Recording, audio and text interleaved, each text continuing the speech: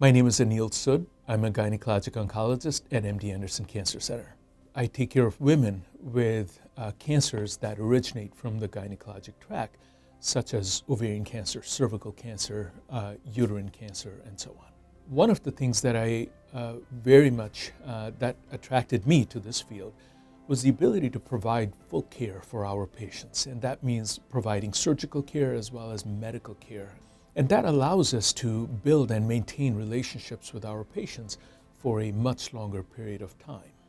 Here, we really don't have that many boundaries between departments and between specialties. Our singular goal is to provide the best possible care for a woman who's diagnosed with gynecologic cancer. We're continually looking for newer and better ways of treating these cancers.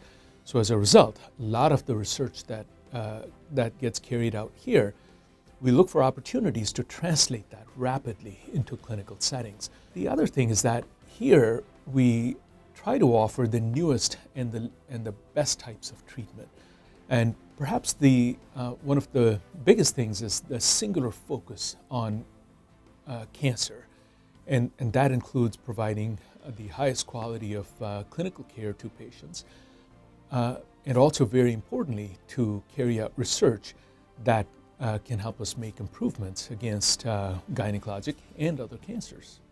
You know, we've made a lot of improvements in terms of patient survival, especially in terms of relapse-free survival.